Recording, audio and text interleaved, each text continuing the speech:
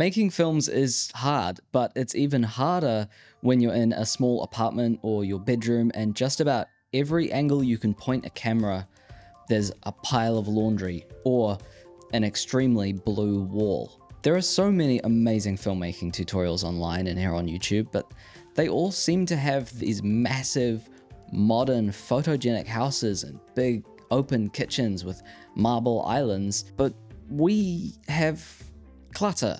We have weird colors on the walls and weird layouts. We have windows we can't put lights outside of because we're on the 3rd story of an apartment building.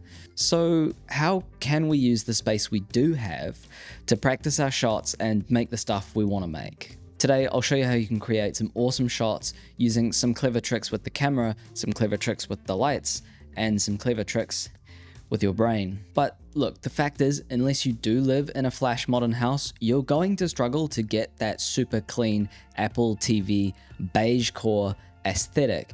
But that doesn't mean you can't get a little bit creative and make stuff look really, really good anyway. There's a couple of different ways to tackle this, right? The first of which is just embrace it. There are loads of great Hollywood movies that have this really rich, organic, lived-in look to them, and it's gorgeous. You might sometimes get frustrated with where you are in terms of filming, but if you flip your mindset for a second, it could be an advantage. It's a real apartment or a real bedroom that somebody actually lives in, so it's full of personality. So rather than fighting it, it might just be a matter of simply taking what you already have and then giving it some juice. Little subtle enhancements are sometimes all you need, but making this strategy work is a lot easier if you do lean into the organic, homely, hyper-real aesthetic. So put the haze machine down for a moment. When you're going for this type of look, there are a few things that it might be useful to consider when it comes to your filmmaking choices. For example, using very natural looking lenses is a good start, maybe somewhere between the 25 and 50mm range. Super long and super wide lenses tend to distort or enhance reality. We're trying to mimic reality, so lenses that see in a similar way to how our eyes do make sense. It's also a great idea to stop. No, like as in stop your lens down. If you're aiming for authentic, having deep focus allows all of these little real world details to work. It makes the viewer feel like they're really there. Instead of shooting everything wide open at like T2 or T1.8, trust me, take a leap of faith and crank that aperture down to T8. Sure, you'll need to crank your lights up, but that's part of the fun, right? You can also plan your lighting around this idea too. Make sure that you're trying to create light that's realistic and don't shy away from making it imperfect on purpose. That's a really good band name. Another great way to create mood and feeling in your project is music. We all know that. What we might not know is that audio have the best music. And as somebody that pretends to be good enough at music to play it, that's quite important to me.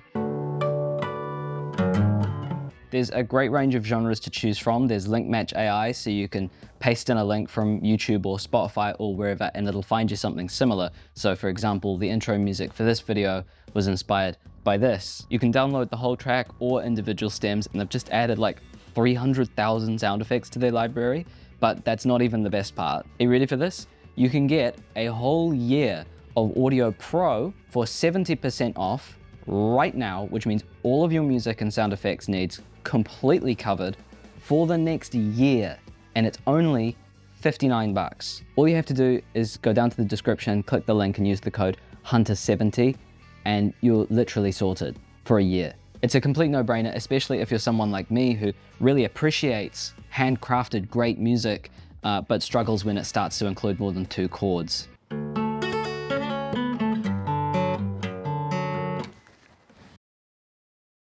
A great trick to do this is to put lamps or windows in every shot that you can put them in, both so that you can create motivation for the lights you're actually using, but also just because it keeps everything very grounded in the real world. To put this into practice, have a look at this. I'm shooting on the FX30, so Super 35, with a vintage Pentax 28mm at f4. This is lit with just that lamp in the corner. There's no fancy light bulbs in it, no nothing. I just turned the lamp on. Is it quite dramatic and contrasty? Yeah.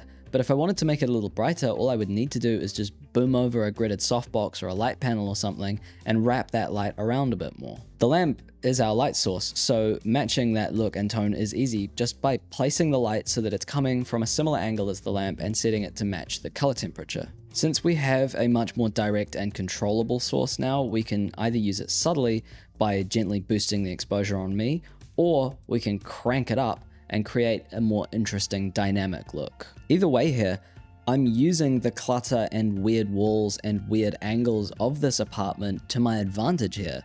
The books aren't just the things that happen to be on the wall there, they're helping me to create a mood. Also, disclaimer, those clips were shot before I understood S-Log, and as a result, they're noisier than a trombone falling off the Empire State Building. But there's also a different strategy. Don't embrace it, and instead, hide it. If you're gonna go the hide it route, it's gonna require some creative problem solving for sure. And one thing I found really useful is using references from somewhere like Frameset or ShotDeck, just because being able to visually see what you're trying to achieve or thereabouts is really helpful. Maybe even get some crayons and draw a little picture of the frame so that you have something to compare it to, and then walk around your house with your camera until you find something that works. But what practical things can we do to hide the clutter and the fact that we're in an apartment that actually gets used? Well, for starters, you could try playing with your aspect ratio. If you're shooting everything in 2:3:9, there's going to be loads of stuff out here on the sides that gets included, whereas if you shoot in 4:3, all of a sudden you have a slightly taller frame, but you've cut out the sides. Obviously, the aspect ratio is going to make a massive difference from a storytelling perspective also, but it's worth having in mind if you're planning something. I know we all hate shooting vertical for social media, but you have to admit one of the few advantages of shooting a 9:16 is that it cuts out basically everything other than a person. For balance, the vast majority of the videos that I upload, including this one, are in a 2:1 aspect ratio. That's not very helpful for hiding clutter, but it is much better to look at on a mobile phone screen. One other thing we can do is reverse the logic of my advice about embracing with lenses. If we want to hide the fact we're in an apartment, shoot with longer lenses that are stopped down more, make that background blurry. And sure, you do lose some detail here and you're going to need to get creative with spacing in terms of how far away the camera can be, but if you want to focus in on an important character beat or a specific reaction, isolating your subject can help a lot. But using long lenses and shallow depth of field are not the only ways to direct your viewers' eyeballs around the screen. Blocking and lighting also make a massive difference, and that's the real trick here. Let's take a look at a mildly over-the-top example to see what I mean. Here, the background is cluttered for sure. There's like stuff on the walls, there's cabinetry. It's not a great backdrop. But if we make that background disappear by just bashing it with blue light, all of a sudden it's not really that cluttered because our brain just goes blue. Using RGB lights and gels and color washes is a great way to impress your high school English teacher with your use of symbolism, but it's also a really good way to get a background to look a bit more balanced. If you match that with some basic color theory, you're golden. Get it? Obviously, that's a very heavy-handed example, and I don't have the right gels, so I am just using RGB lights. But let your brain off the leash for a minute and chew this idea around up there. Maybe you do get the hazer out and you just blast the background into a blue mist. Or maybe it's not color, but it's light. If you have a really nasty hallway in the background, you could just flag it off as much as possible, make it really dark, and then stick a candle halfway down it for depth. Playing with light and color can really transform a space into just about anything you want it to be. And when you combine that with lens selection and where you're pointing your camera, it's pretty powerful, and all it takes is spending a few afternoons fiddling around with whatever gear you happen to have and practicing. In fact, even better than just messing around practicing, why not come up with a few little stories, and then instead of just having test clips, you can have microfilms, which you can learn more about here. So somewhere, maybe over. Is it stay hydrated and create art?